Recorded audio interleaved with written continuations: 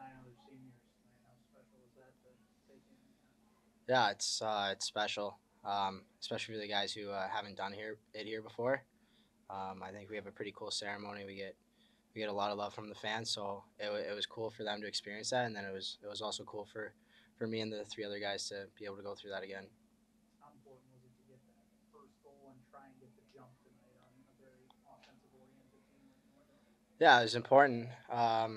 Obviously, with all the senior stuff we have going on before, we it's easy to kind of get lulled to sleep and not have your legs ready to go right off the hop. So it was good for our energy, and it was good for just pretty much that's how you want to start a game against anybody. But yeah, especially against them, getting that first one was huge. Yeah, I was going to ask you, with having a week off, there's the possibility of coming out sluggish, but it didn't seem like you guys came out that way. No, I think we were pretty smart with our off week. We didn't really take our foot off the gas that much. We obviously focused on getting rest and getting guys back to being close to 100%. And yeah, I mean, I don't think our legs were bad today. I thought we were skating pretty well.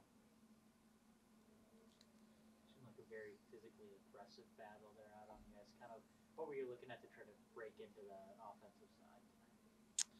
Yeah, it was obviously. I mean, that's how we like to play. That's kind of our identity. Um, yeah, I think we just got a little.